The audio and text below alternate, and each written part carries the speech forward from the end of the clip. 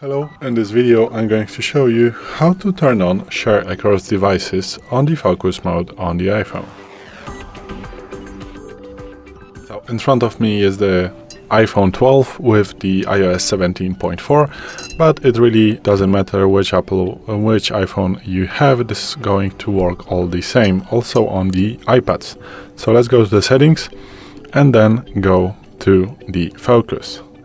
And as you can see, you have this option called share across devices. So this means if you turn this feature on, all the devices that are assigned to the same Apple ID as the phone or another device that you are doing this are going to share those functions. So if you create a new custom focus mode, or you change something in those focus modes, or you turn on the focus mode, it is going to be turned on all devices that have this feature on to share across devices.